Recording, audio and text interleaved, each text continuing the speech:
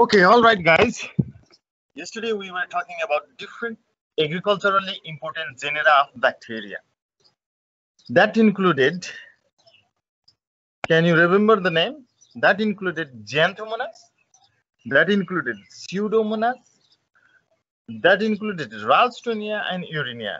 Those all were phytopathogenic. Some of them are phytopathogenic and all were gram-negative rod-shaped bacteria. Now let's talk about Agrobacterium. You should have known about Agrobacterium because you recently studied about Agrobacterium mediated genetic engineering. Agrobacterium is widely used in genetic engineering because it has Ti plasmid or Ri plasmid which can be transferred into the plant without any other assistance. The plant, within the plant, the Agrobacterium. Can you listen me? Yes, sir. Okay. Within the plant, Agrobacterium can transfer its plasmid and it can express the gene of that are present in the plasmid. That's why gene of interest is ligated in the Agrobacterium tumefaciens plasmid. Then the bacterium is inserted into the plant tissue. That's how the genetic engineering works with the Agrobacterium tumefaciens. When we are talking about Agrobacterium tumefaciens, it is a gram-negative, G minus, the gram-negative. Aerobic, it needs air for the growth, that is oxygen for the growth. Straight rod, 0.6 to 1 into 1.5 to 3 micrometer in its dimension. It has subpolar to peritrichous flagella. We already studied it in peritrichous, example of peritrichous flagella. Smooth and non-pigmented colony. It has smooth colony that has smooth edges and the colony are non-pigmented. What does it mean by?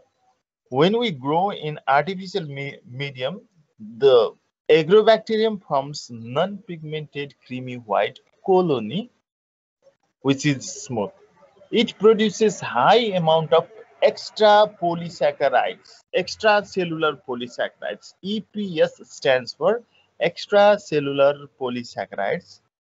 Okay, and are soil inhabiting. Some of them are plant pathogenic. For example, Agrobacterium tumefaciens induces tumor in apple. Agrobacterium tumefaciens apple को tumor cause गर्ने pathogen. All right, did you get that?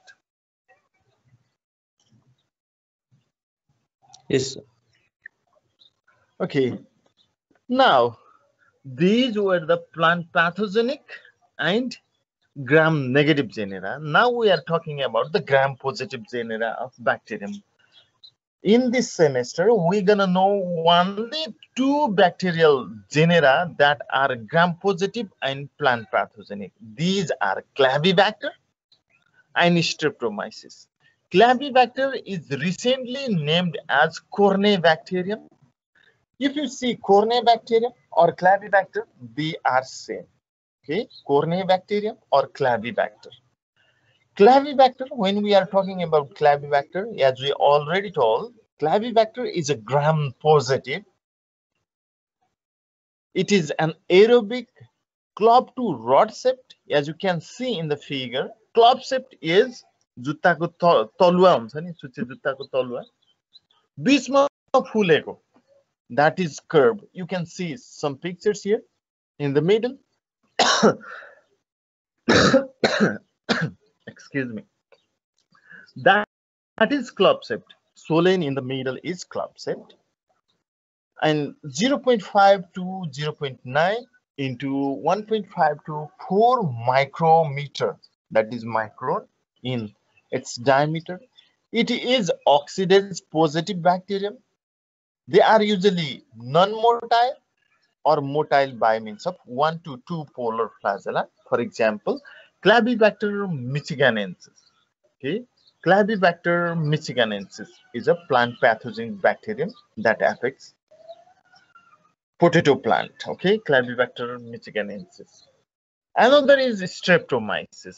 Streptomyces name stands for Streptomyces stands for. What does the name suggest? The Streptomyces. By the name, you can figure it out. It's somewhat similar to fungus, mycin, fungus. Okay, fungus जस्तो यसको नाम किन छ त भन्दा यो bacteria भएर पनि फंगस लाइक ग्रोथ गर्छ. That's why यो फंगस जस्तो नाम छ. Streptomyces is a gram positive filamentous फंगसको filament हुन्छ त्यसलाई हामी हाइफी भन्छौं नि. यसको पनि इन्डिभिजुअल सेल हुँदैन, सेल जोडिएर एउटा रेसा बन्छ जसलाई हामीले फिलामेन्टस भन्छौं. It has 0.522 micrometer in diameter. It has diameter, but the length is non-predictable. किन यो फिलामेन्टस छ, यसको डायमिटर हुन्छ, लेन्थ जति पनि हुन सक्छ. It has oxidative metabolism, non-motile, and produces antibiotics. And the bacterium, when grown in medium, it produces waft of mycelium. Mycelial waft production गर्छ. Okay. For example, pathogenic Streptomyces include Streptomyces scabaceus. As you can see in the figure, potato is suffering with scab. The scab is caused by Streptomyces scabaceus. These are the plant pathogenic bacterial groups or genera.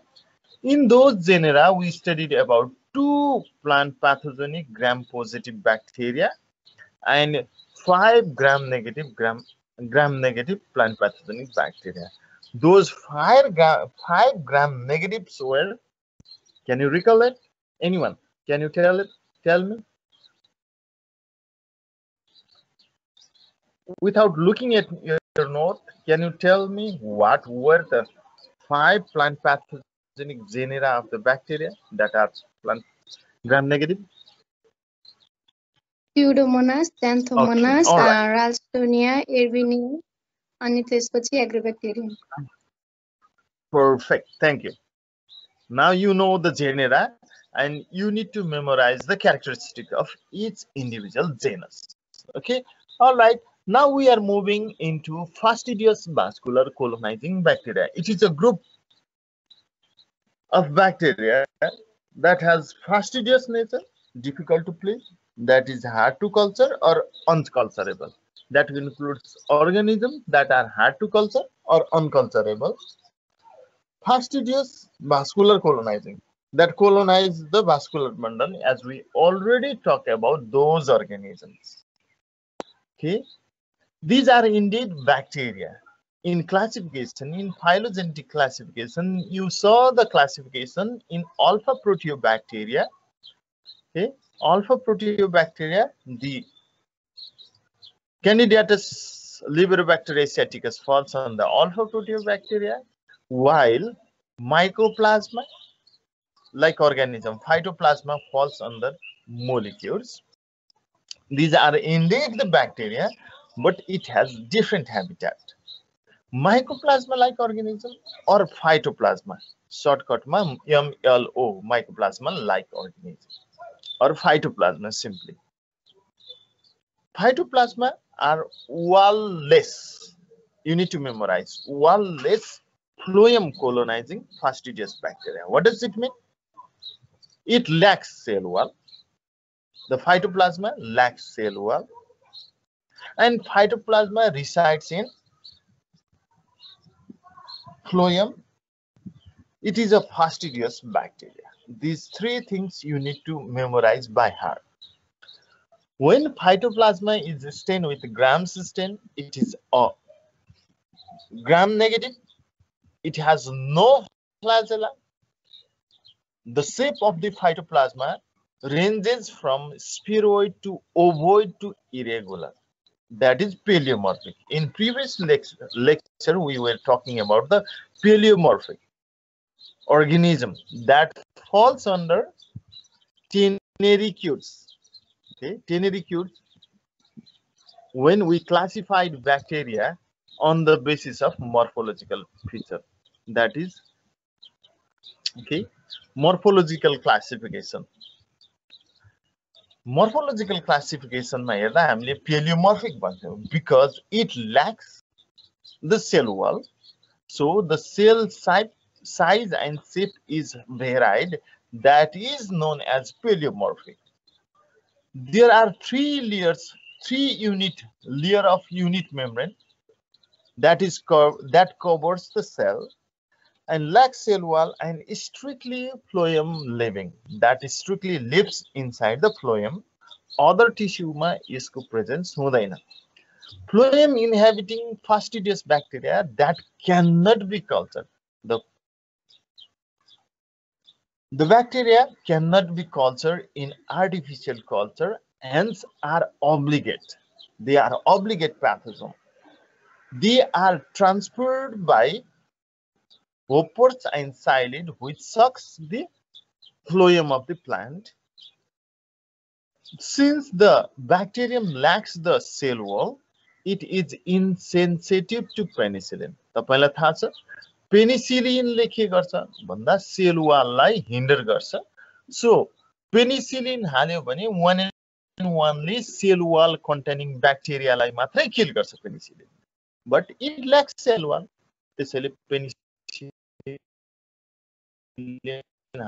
that is insensitive. Phytoplasma is insensitive to penicillin. However, tetracycline acts on the 70S ribosome. 70S ribosome like tetracycline le disturb garcha. That's why the pathogen is sensitive to tetracycline and insensitive to penicillin. The cell size ranges from 200 to 800 nanometer. Okay, micrometer भन्दा सानो nanometer. Cell ranges from 0.2 to 0.8 micrometer. Okay, genome size is 500 to 1500 kilobase pair, kbp. Example: Candidatus phytoplasma pruni, prunus decline, caused by Candidatus phytoplasma pruni. Okay. Another example is Candidatus phytoplasma asteris, is the causal organism of little leaf of brinjal, the Candidatus phytoplasma asteris. Okay, that's all about the phytoplasma.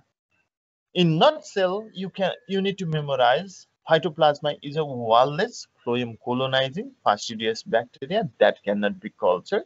For example, Candidatus phytoplasma asteris that causes little leaf in brinjal. Okay.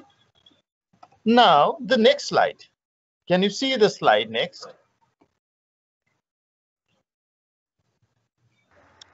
No, sir. No. Is it visible now? Yes or no? No, sir. Slide देखेकै छैन आज. Really? You need to tell me.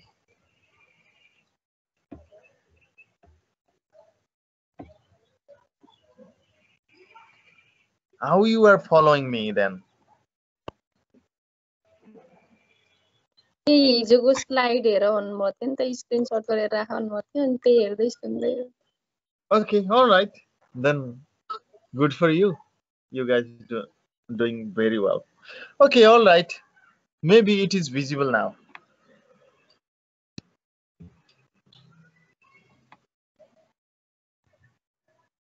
Okay.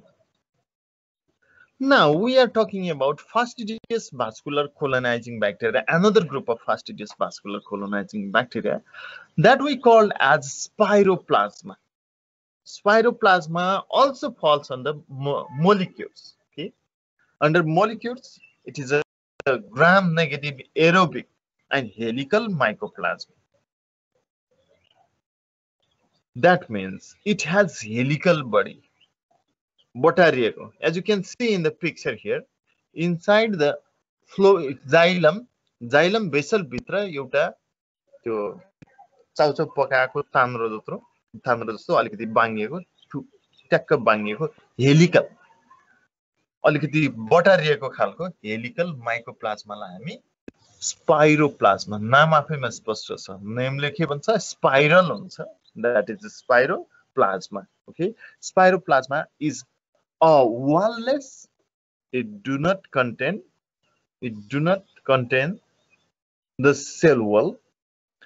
Xylem colonizing, that resides in xylem.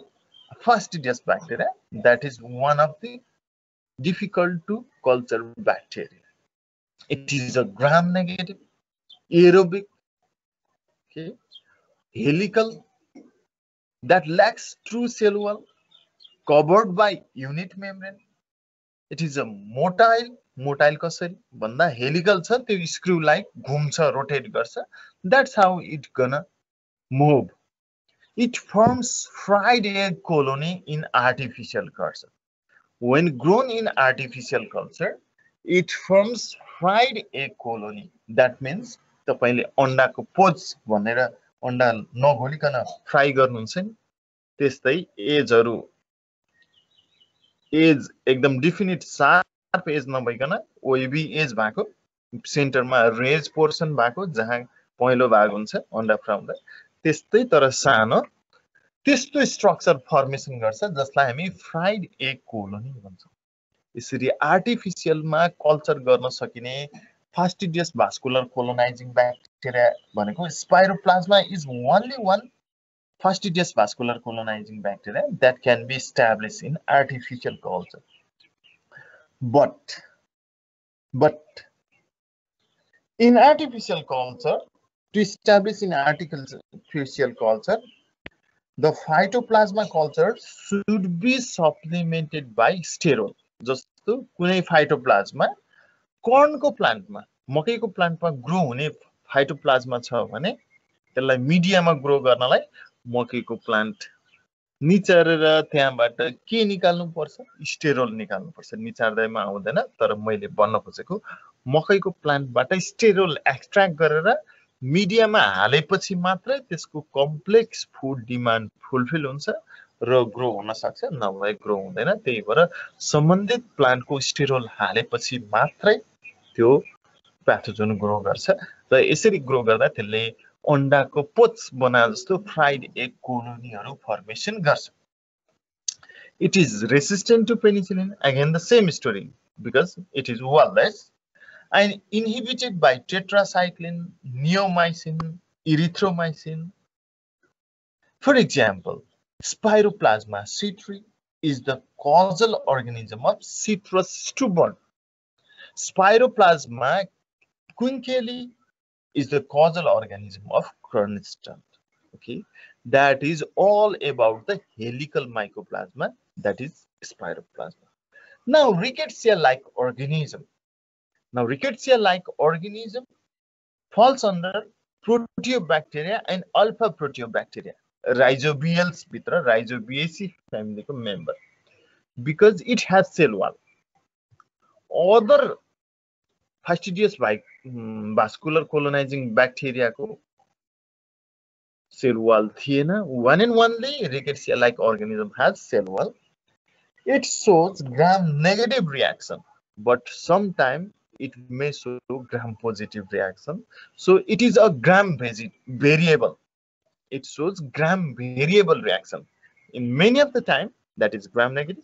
In certain times, sometimes it shows gram-positive reaction. So it is a gram-variable. It is an off-flagellated, no flagella, straight rod, 0.2 to 0.5 into 1 to 4 micrometer. It consists of a cell wall, sensitive to tetracycline and penicillin, both of them. Phloem inhabiting fastidious bacteria that cannot be cultured. Example, citrus greening, Pierce disease, alpha-alpha dwarf disease. For example, Candidatus Liberobacter asiaticus, that is citrus greening causal organism of citrus greening. Anglong bean is another name of citrus greening. It is a Chinese name. Okay, Anglong bean is a Chinese name. Citrus greening is caused by Candidatus Liberobacter asiaticus, CLA. Now, you remember that cytoplasma also starts with candidatus. Rickettsia-like organism also start with candidatus. No, the name of phytoplasma and Rickettsia-like organism starts with candidatus. Okay. What does it mean by candidatus? Candidatus एउटा genus होइन, तर पनि candidatus comes in front of the genus. Genus is Clavibacter. Okay. Species is Asiaticus. जुन ब्याक्टेरियाको नामको अगाडि candidatus आउँछ, that cannot be cultured in, up to recent days, that cannot be cultured in artificial culture, are named with candidatus, prefix candidatus in front of their generic name. Okay, all right, did you get that?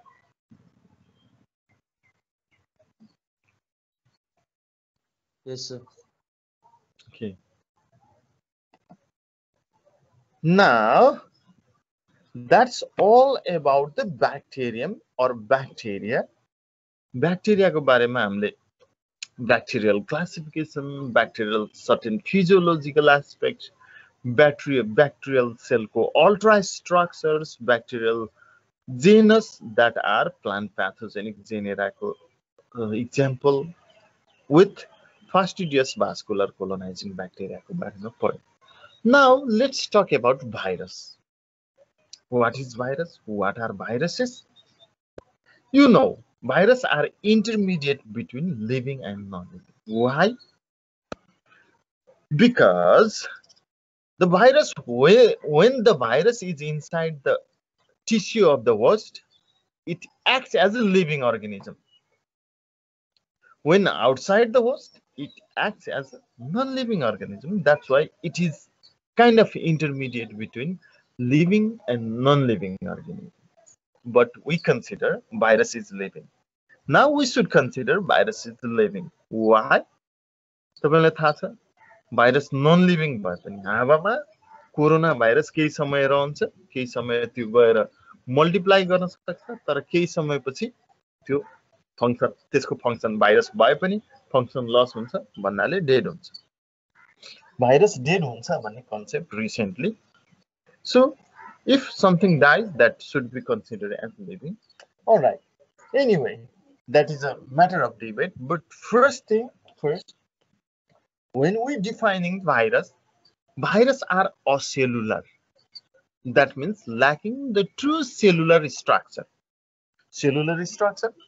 In the cellular structure, it should contain cell wall or cell membrane.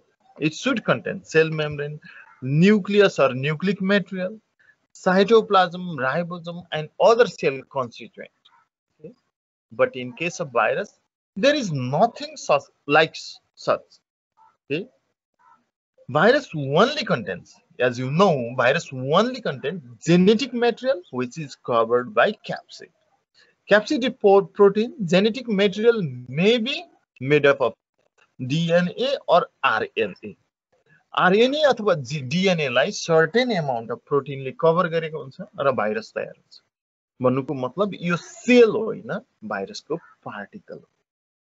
I repeat, यो sale होइन भाइरसको particle हो. त्यही भएर definition of virus मा we say it is an acellular entity. Acellular entity. Okay. In addition, we say the virus are submicroscopic. What does it mean? Submicroscopic भनेको माइक्रोस्कोपले पनि नदेखिने. माइक्रोस्कोपले देखिँदैन. यसलाई हेर्नको लागि के चाहिन्छ? इलेक्ट्रोन माइक्रोस्कोप चाहिन्छ. So viruses are submicroscopic. Viruses are obligate. One and only living cells मा मात्रै आफ्नो vital activity गर्ने हुनाले is an obligate. त्यसैले भाइरसको डेफिनेसन गर्दा दिँदाखेरि it is an acellular, submicroscopic and obligately parasitic entity which is made up of DNA or RNA as a genetic material covered by a protein coat that is known as capsid. Okay. Now you know the definition of virus. Virus simply केही होइन, certain fragment of DNA हुन्छ अथवा certain fragment of RNA हुन्छ, त्यसलाई protein क्याप्सिडले cover गरेको हुन्छ, that is virus. तर भाइरसमा कहिले पनि DNA र RNA सँगै हुँदैन. कुनै भाइरस DNA containing virus हुन्छ, कुनै भाइरस RNA containing virus हुन्छ. There are multiple structures of virus. Some are regularly shaped, that is regular shape virus हुन्छ. त्यसमा regularly भन्नाले polygonal अथवा जियोमेट्रिक रेगुलर जियोमेट्रिक प्याटर्नमा भाइरसको चाहिँ पार्टिकल फर्मेसन भएको छ भने दैट इज रेगुलर. कुनै रेगुलरली रड शेप हुन्छ, कुनै रेगुलरली हेक्सागोनल हुन्छ, कुनै भाइरस पार्टिकल्सहरु इरेगुलर हुन्छ. Okay, for example, tobacco mosaic virus is a rod shaped virus. Okay. Now, when we are talking about the virus that infects plants, हामीले भन्यौ भाइरसको कुरा गर्दा भाइरस DNA containing भाइरस हुन्छ, RNA containing virus पनि हुन्छ. Both DNA containing virus and RNA containing virus.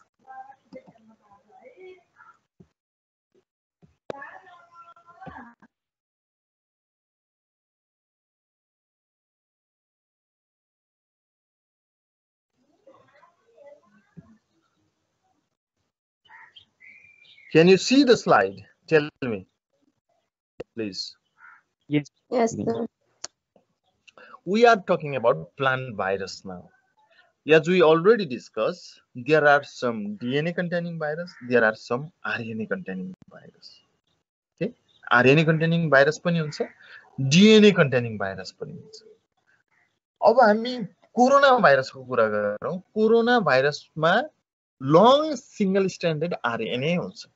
RNA हुन्छ genetic material, बाहिर क्याप्सिडले cover गरेको हुन्छ, that is corona virus.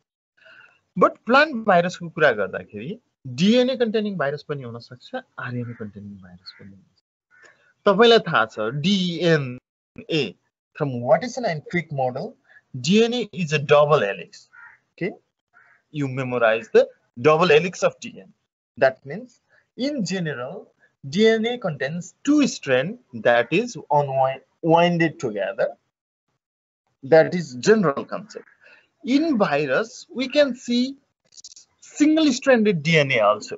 Okay, single stranded DNA also. So there may be DNA virus. Some of DNA virus are single stranded DNA containing single stranded DNA. Some of plant virus contains double stranded DNA.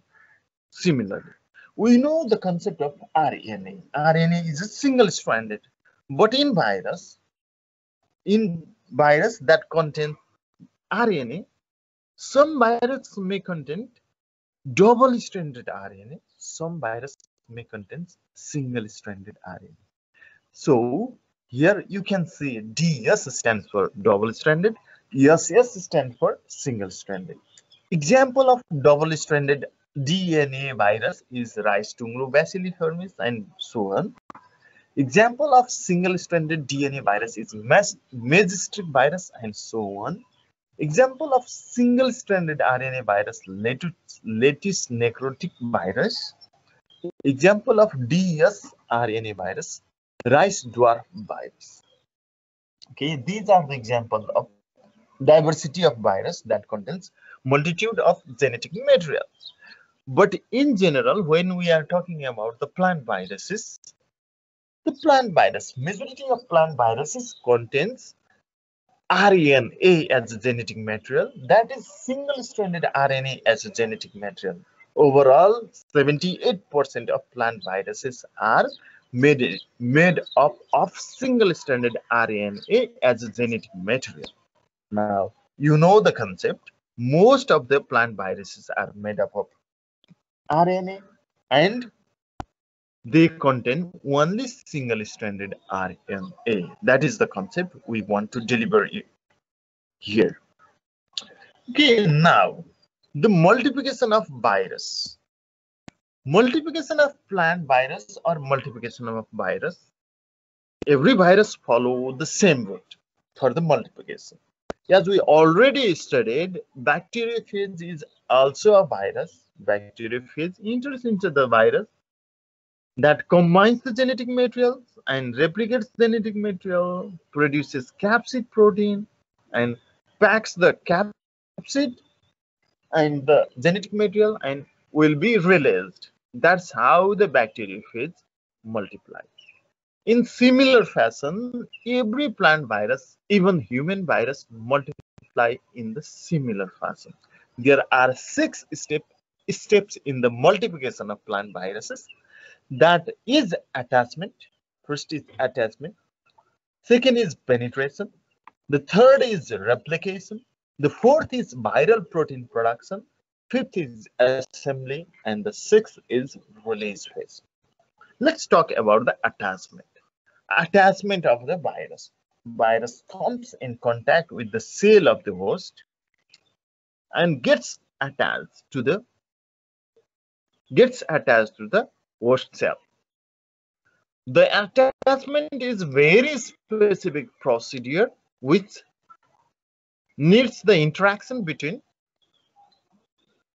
the capsid protein and membrane protein of the host cell. What does it mean? For example, can you see the slide? Yes, sir.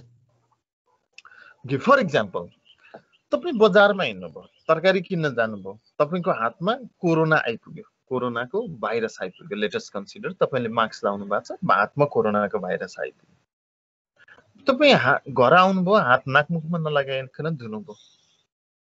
अब साबुन पानीले हात धोएपछि कोरोनाको virus साबुन पानीसँगै वास भएर जान्छ.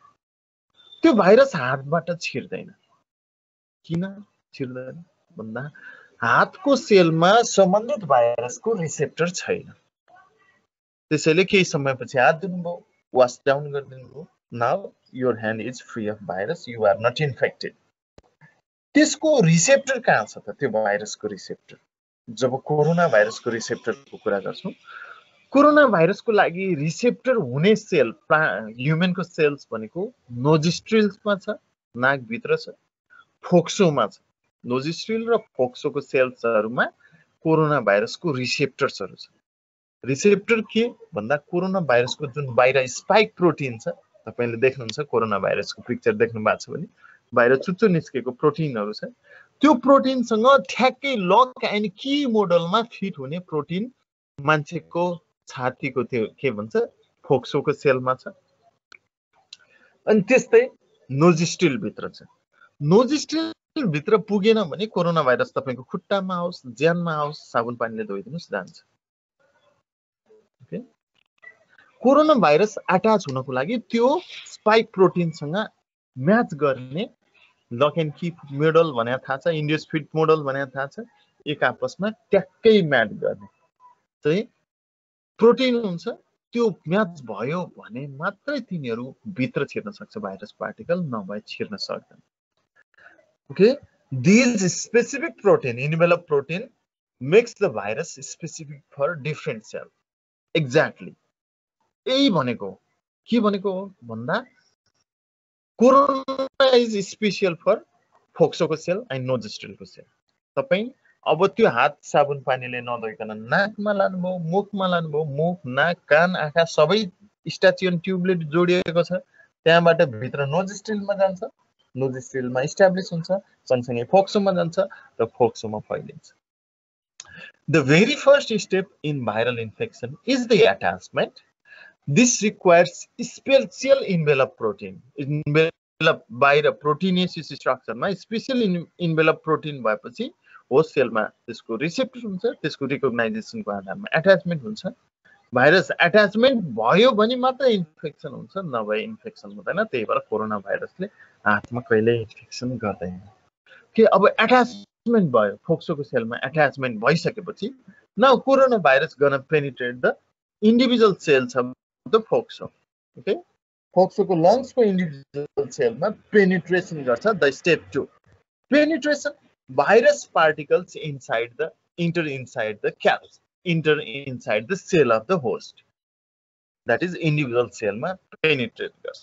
तपाईले सम्झिनुभयो ब्याक्टेरियोफेज land गरेको सम्झिनुभयो भने ब्याक्टेरियोफेज ल्यान्ड गर्दा हेलिकप्टर चाहिँ ल्यान्ड गर्छ त्यसले आफ्नो जिनोम मात्रै ब्याक्टेरिया भित्र छिराउँछ that is penetration but in many of the cases virus आफै सर्लक्कै प्लान्टको सेल अथवा एनिमल्सको सेल भित्र छिर्छ that is also penetration to kinds of penetration त्यसले जिनोम मात्रै छिराउन सक्छ अथवा त्यसको total virus particle individual virus particle हामी भाइरोन भनेर भन्छौँ भाइरोन नै भित्र छिर्न सक्छ एउटा भाइरस कम्प्लिट भाइरस पार्टिकललाई हामी भाइरोन भनेर भन्छौँ भाइरोन भित्र छिर्छ भाइरोन भित्र छिरेपछि अब त्यसको क्याप्सिड ओपन हुन्छ हैन बोक्रा खोल्छ भने जस्तै क्याप्सिड इन्भेलप प्रोटिन ओपन हुन्छ र त्यसको genetic material enters inside the sale now replication जब भाइरसको जेनेटिक मेटेरियल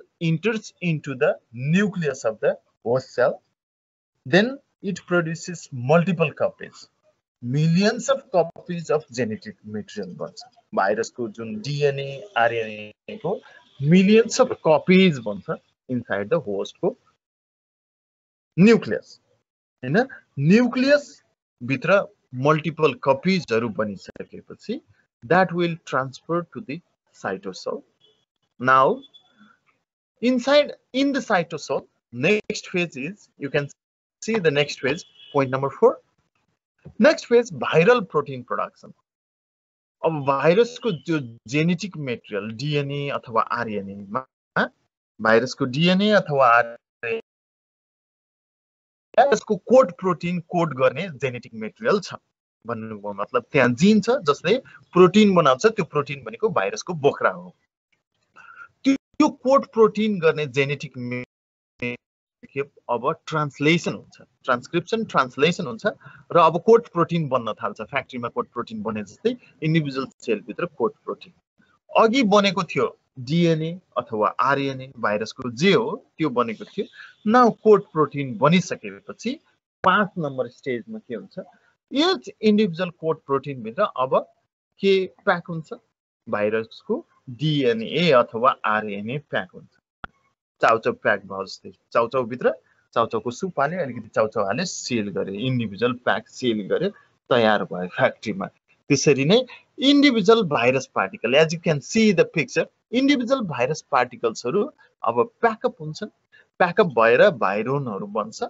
भाइरोन अब रिलिज हुनको लागि एसेम्बली पछि अब 6 स्टेजमा भाइरोन रिलिज हुन्छ ओके रिलिज हुने क्रममा some virus get wrapped with the membrane protein of the host cell that is what we called it as envelope protein that moves to infect a neighboring cell अब त्यो infect गरे एउटा सेललाई अब एउटा सेललाई infect गरेपछि अर्को सेललाई इन्फेक्ट गर्नलाई त्यो भाइरस पार्टिकल अगाडि बढ्छ that's how virus gonna infect virus infects individual sale भन्नुको मतलब भाइरस आएर एउटा सेलमा ल्यान्ड गरे एउटा फोक्सोको सेलमा ल्यान्ड गर्यो भने त्यो सेलमा मल्टिप्लाई हुन्छ अरु सेलमा नहुन सक्छ त्यति बेला सेलमा मल्टिप्लाई हुन्छ अनि दायाँ बायाँको सेलमा फेरि भित्र छिर्छ फेरि दायाँ बायाँको सेलमा मल्टिप्लाई हुन्छ त्यो भन्दा परको सेलमा छिर्छ that's how virus gonna multiply virus infects individual cell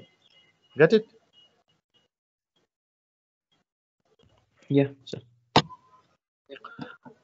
okay the next is the transmission of virus before that let's briefly recall about viroids anybody from the audience can you act as a volunteer and tell me about viroids because we already studied about viroids and we don't have to study in detail about viroids so that information will be enough so can you recall the viroids anybody from the audience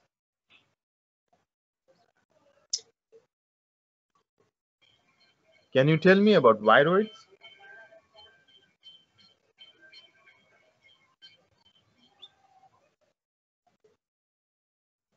anyone roll number 6 class roll number 6 please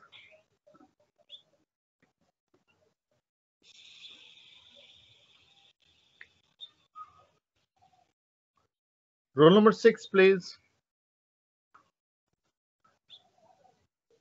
Roll number 22, please.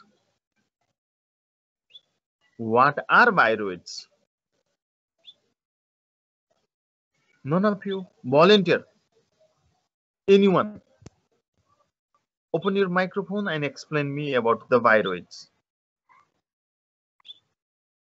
Try. Give a try. Nothing wrong. Even you tell me some incorrect information. Nothing wrong. Okay, all right. You guys are very reluctant, so I'm gonna tell you about viroids. Viroids are infective RNA particles. Simply RNA, short fragment of RNA that is infective, that can cause disease on plant, are known as viroid.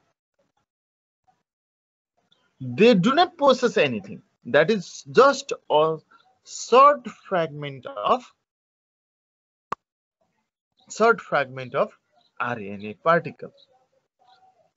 For example, coconut cadang viroid, potato spindle tuber viroid, citrus exotics viroid. These are the example of plant viroid. These can infect plant, multiply within the plant, and are transmitted by the insect from one plant to another plant. Okay, these are called as viroid. र viroid र viron भन्नु फरक चिज हो. अघि हामीले viron भन्दै थियौं. Individual virus particle is viron. Okay, viroid are infective RNA particle. कहिले पनि तपाईले भाइरस र भाइरोइडलाई नमिसाउनु होला. भाइरसबाट भाइरोइड बन्ने पनि होइन, भाइरोइडबाट भाइरस बन्ने पनि होइन. It is really a different story. नाम मात्रै उस्तै भयो हैन, नाम मात्रै उस्तै भयो, यिनीहरुको बीचमा कुनै तालमेल छैन. भाइरोइड जस्ट भाइरोइडलाई डिफाइन गर्नु पर्यो भने simply infective RNA particles are called as viroid. They are transmitted by insect, for example. भनेर example दिनुस्. That is all about the viroids. Now let's talk about the transmission of plant viruses. Okay, transmission of plant viruses. Plant virus get spread in the field or within the plant. Let's first talk about the plant virus transmission within the plant. ल एउटा मेवाको रोग छ. मेवाको रुखमा प्लान्टमा virus आयो. के virus आयो भन्दा मेवाको प्लान्टमा एउटा भाइरस, मेवाको रिङ स्पट कज गर्ने रिङ स्पट भाइरस मेवाको प्लान्टमा एउटा इन्सेक्टले ल्याएर एउटा सेलमा हाल्दियो. What it does? The virus recognize the मेवा, रिकग्नाइजेसन हुन्छ, अट्याचमेन्ट हुन्छ, पेनिट्रेसन ब्ला ब्ला हुन्छ र एउटा सेलमा नम्बर अफ भाइरस फर्मेसन हुन्छ, भाइरोनहरु फर्मेसन हुन्छ. इन्डिभिजुअल मेवाको पातको एउटा सेलमा नम्बर अफ भाइरसहरु छ, 10,000 भाइरस. भाइरस पार्टिकल एसेम्बली भइसकेपछि नाउ त्यहाँ भाइरसको कन्सन्ट्रेसन धेरै छ, सराउन्डिङ सेलमा भाइरस कन्सन्ट्रेसन कम छ. अब सेल टु सेल त केले कभर गरेको हुन्छ भन्दा सेल टु सेल वालले कभर गरे हुन्छ प्लान्टमा. सो सेल वालबाट छेडेर भाइरस जान सक्दैन, तर सेल वालको बीचमा एउटा छिद्र हुन्छ, प्वाल हुन्छ, जसलाई हामी प्लाज्मोडेस्माटा भन्छौं.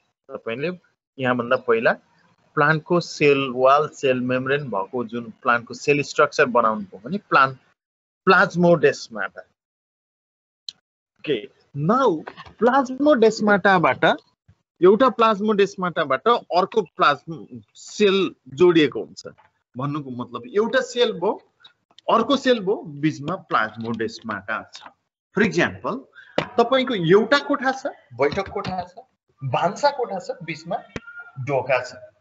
त्यसरी नै एउटा सेल छ, माइक्रोस्कोपिक स्केलमा एउटा सेल छ, अर्को सेल छ, बीचमा प्लाज्मोडेस्माटा. नाउ एउटा सेल जुन सेल इन्फेक्टेड थियो अर्लियर, त्यो सेलमा अ नम्बर अफ भाइरसेसहरु फर्मेसन भएको छ, अर्को सेलमा भाइरस कम छ. अब त्यहाँ त concentration फरक पर्यो virus को concentration. Now virus gonna diffuse from one cell to another cell via plasmodesmata. अब एउटा सेलबाट अर्को सेलमा डिफ्युज हुन्छ भाइरस. ओके, अब डिफ्युज भइसकेपछि अर्को सेल इन्फेक्टेड, छेउको सेल इन्फेक्टेड, फेरि त्यहाँ भाइरस मल्टिप्लाई हुन्छ, फेरि अर्को सेलमा जान्छ, अर्को सेल इन्फेक्टेड. यसरी सेल टु सेल अर्को सेल सँगै भाइरस मुभ गर्दै जान्छ र प्लान्टमा फैलिन्छ. यसरी हेर्दा भाइरस यसरी फैलिँदा एक दिनमा करिब 1 mm डिस्टेन्स फैलिँदै जान्छ. 1 mm फैलिन्छ भाइरस. 1 mm परको सेलमा पुग्छ. आज 1 mm, भोलि 1 mm, एक वर्षमा 365 mm फर एक्जाम्पल. अब मेवाको एउटा पातको टुप्पोमा लागेको 365 mm भने 30 सेन्टिमिटर. एक वर्ष पछिसम्म पनि बोटमा आउँदैन, मेवाको पात झरेर जान्छ, बोटमा सल्किँदै सल्किँदैन. तर त्यस्तो हुँदैन. के हुन्छ भन्दा भाइरसको डिफ्युजनको आधारमा हुने भाइरसको स्प्रेड विथिन प्लान्ट एकदम कम हुन्छ. अघि भने जस्तै एउटा सेलबाट प्लाज्मोडेस्माटाबाट डिफ्युज भयो, त्यहाँ मल्टिप्लाई भयो, फेरि प्लाज्मोडेस्माटा छ, अर्को सेलमा डिफ्युज भयो, 1 mm गर्दै सेल टु सेल मुभ गर्दै जान्छ. गर्दै जाँदा कुनै प्लाज्मोडेस्माटा त अल्टिमेटली गएर फ्लोएममा जोडिएको हुन्छ. तपाईलाई थाहा छ, कुनै प्लाज्मोडेस्माटा अल्टिमेटली फ्लोएममा जोडिएको हुन्छ, कुनै जाइलममा जोडिएको हुन्छ. जाइलम फ्लोएम भनेको के हो भन्दा जाइलम फ्लोएम माइक्रोस्कोपिक हो, तर त्यो एउटा पानी बग्ने पाइप जस्तै. त्यहाँ एसेन्ट अफ स्याप हुन्छ जाइलममा. के फ्लोएममा फ्लो अफ कार्बोहाइड्रेट हुन्छ, फ्लो अफ फुड मेटेरियल हुन्छ. हाम्रो लागि पो त्यो जाइलम माइक्रोस्कोपिक न्यानो क्यापिलरी हो त. एउटा न्यानोस्कोपिक भाइरसको लागि त त्यो खोला जस्तै हो. अब सेल टु सेल 1 mm गर्दै अगाडि बढेको भाइरस जब लास्ट प्लाज्मोडेस्माटाबाट फुत्त त्यो खोला जस्तो भास्कुलर बन्डलमा फाल्यो. त्यो खोलामा त पानी बगिरहेछ, यानी कि मिडियम बगिरहेछ, यानी कि के बगिरहेछ. अब त्यहाँ डिफ्युज हुन पर्दैन. त्यो बगेको पानी सँगै त्यो भाइरस पार्टिकल बग्न थाल्छ. कसरी भन्दा हामी केटकेटीमा के गर्थ्यौं भन्दा बाख्रा गोठालो जाने, साइडमा नहर छ, चप्पल फुकालेर नहरमा हाल्ने. नहरमा चप्पल पानीले दौडाउँछ. चप्पल पानीले दौडाउँछ, हामी साइडमा खाली खुट्टा त्यो नहरको चप्पल सँगै दौडिने. ओके, को छिटो हुन्छ नहरको सँगै दौडिने, कति बेला आइपुग्छ. यसरी हेर्दा प्लान्टमा पनि त्यसरी नै माइक्रोस्कोपिक स्केलमा त्यसरी नै, तर माइक्रोस्कोपिक स्केलमा भास्कुलर बन्डलमा भाइरस लोड हुन्छ. लोड भइसकेपछि भास्कुलर बन्डलमा भाइरस मुभ गर्छ. वाटरको मुभमेन्ट अथवा न्युट्रिएन्टको मुभमेन्ट सँगै मुभ गर्छ. त्यसपछि एकै दिनमा टुप्पोमा, अर्को दिनमा फेदमा, एकै दिनमा फैलिन्छ.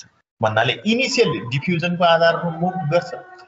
Later on systemic flow inside the plant हुन्छ. त्यो भनेको जाइलम फ्लोएममा फ्लो गर्छ. यसरी प्लान्ट भरि फैलिन्छ भाइरस. Got it?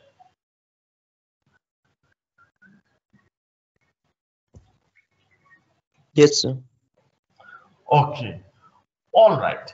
अब के हुन्छ भन्दा हामीलाई थाहा छ प्लान्टबाट मेरिस्टेमेटिक टिस्युबाट प्लान्टको एपिकल मेरिस्टेम भन्छ. एपिकल भनेको टुप्पोको ग्रोइङ पार्टलाई लिएर एक्सप्लान्ट बनाएर त्यसलाई हामी इन भिट्रो प्रोपागेसन यानी कि टिस्यु कल्चर गर्यौं भने भाइरस फ्री सिडलिङ पाउन सक्छ भन्छ. तपाईले पढ्नुभयो अथवा पढ्दै हुनुहुन्छ. तपाईको सेकेन्ड सेमेस्टरमा हुनुहुन्छ भने सायद पढ्दै हुनुहुन्छ. अब त्यो टुप्पोमा भाइरस किन पुग्दैन त भन्ने कुरा हामीलाई थाहा छ. सेल टु सेल मुभ गर्नु पर्यो भने भाइरस 1 mm सर्छ. प्लान्टमा जाइलम फ्लोएम भित्र दौडिनु पर्यो भने कहाँबाट कहाँ पुग्छ? एक दिन टुप्पोबाट जराबाट टुप्पो पुग्छ. अब एपिकल मेरिस्टिमको बनोट हेरौँ। सबभन्दा पहिला प्लान्टमा अनडिफ्रेन्सिएटेड मास अफ सेल बन्छ, जुन डिफ्रेन्सिएसन भएर पात बन्छ, के बन्छ भन्नुको मतलब भाइरस जुन जाइलम फ्लोएममा दौडिन्छ नि, त्यो जाइलम फ्लोएम टुप्पोमा डेभलप भएको हुँदैन। प्लान्टको टुप्पोमा जाइलम फ्लोएम डेभलप भइसक्या हुँदैन, डेभलप हुँदै हुन्छ तर भइसक्या हुँदैन। भन्नुको मतलब नहर चाहिँ टुप्पोमा पुग्या हुँदैन, नहर टुप्पो भन्दा केही सेन्टिमिटर तलै हुन्छ। अब चप्पल बगायो, चप्पल हामी त टुप्पोमा कुरा गर्दैछौँ, चप्पल बगायो, नहर सिद्धिसक्यो, नहर सिद्धिएपछि त फेरि डिफ्युज हुनु पर्यो, 1 mm 1 mm 1 mm गर्दै दैनिक रूपमा डिफ्युज हुनु पर्यो। के सेल टु सेल डिफ्युज हुनु पर्यो, किन नहर नै बन्या छैन, नहर त सक्यो, नहर नै बन्या छैन, अब बल चप्पल त बग्नेवाला छैन।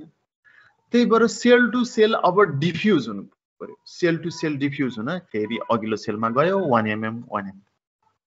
तर एपिकल मेरिस्टिमको ग्रोथ रेट 1 mm हैन, फ्यु mm हुन्छ, 5 mm 3 mm हैन, दिनौ यति अग्लो बन्नेछ। त्यसैले apical मेरिस्टिमको growth rate is exceeding the diffusion rate of the virus. अब भाइरसले एपिकल मेरिस्टिमलाई टुप्पोलाई भेट्दै भेट्दैन। ओके, टुप्पोको पछाडि पछाडि भाइरस दौडिन्छ, टुप्पो अगाडि अगाडि दौडिन्छ। मोटरसाइकल 60 को स्पिडमा अगाडि दौडिया छ, तपाई 30 को स्पिडमा साइकल लिएर दौडिनु भएको छ भने मोटरसाइकललाई कहिले पनि भेट्नेवाला छैन। Okay, that's how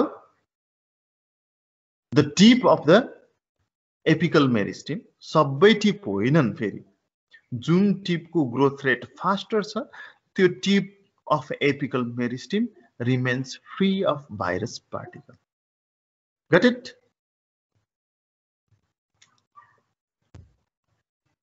Yes, sir. Okay, all right. That is the end of the lecture for today. There is a recording of the lecture, so you can download if you want to take a look at the later days. So, if you are not downloading that, the video will be deleted automatically in 25 to 30 days. So keep a download copy if you want it in near future. Please ask your friend to attend the class. There are only 37 people in the room now, so ask your friend to attend the class continuously. We will see you on the same time tomorrow. Thank you. Stay safe. Thank you, sir.